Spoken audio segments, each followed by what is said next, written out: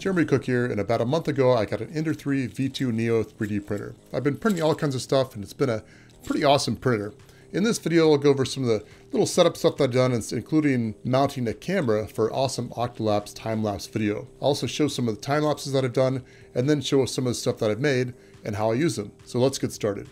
Got my camera mounted here. I had it mounted pretty shoddily before, but hopefully that'll point it out at it nicely. I made this mount earlier. I think I put a video out of on it on a laser cutter. So anyway, I got that there. Got to reposition my Raspberry Pi, which I have here. I've got the JC Pi Pro Tech on it, so that's should be good. Can remount that. Also had to get this hilariously long cable. I'm not a huge fan of these ribbon cables, especially in this ultra long configuration, but should be okay, and I've got it available, so why not? Should be the easiest way to get this done.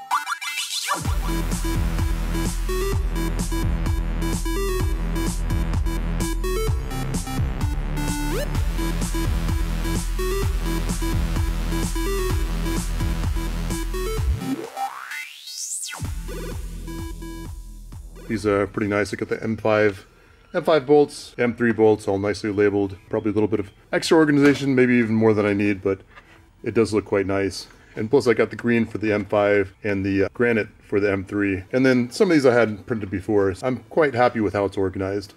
And then I've got my dev boards from earlier, looking pretty good together.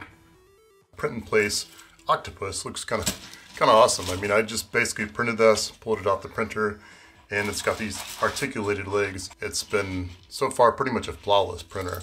These 3D prints are models for a circuit board that I'm going to be coming out with hopefully soon. So hopefully you'll see more of that soon, but yeah, it should be a cool one. Or a couple, actually. So these are kind of neat. They're just holders for my USB cords, earbuds, whatever. Yeah, design these are made to use with a wall anchor. So pretty happy with how this turned out. I'll probably put the file up on GitHub or whatever.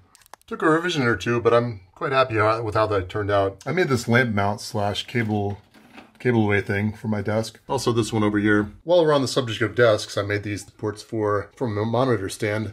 Actually made these to be undercut so they can have a little bit more strength, like an undercut chamfer. I think it's called maybe like a dog bone or something, reverse dog bone. I don't know.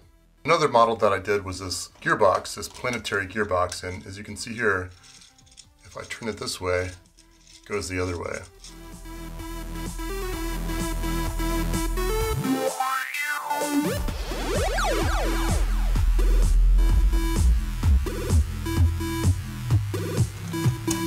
There we go.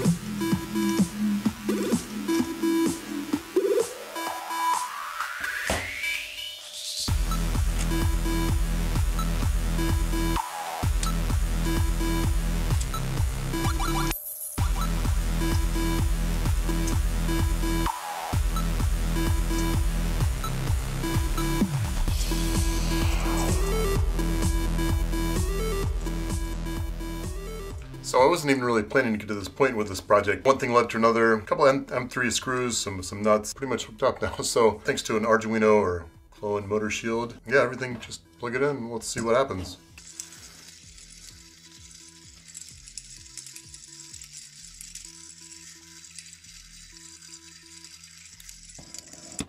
Really fantastic little device. I mean, it's a little bit, you know, makes some creaky noises and stuff, but it's got a 4-to-1 gearbox, and you know, for what it takes to make it, it's just fantastic, really. I'm already thinking of some ideas for using this, and obviously for my printer. So I'm really happy about the Ender 3 Neo V2 Neo. Definitely be using this for a lot of projects in the future. Anyway, thanks for watching. This is Jeremy Cook, signing off.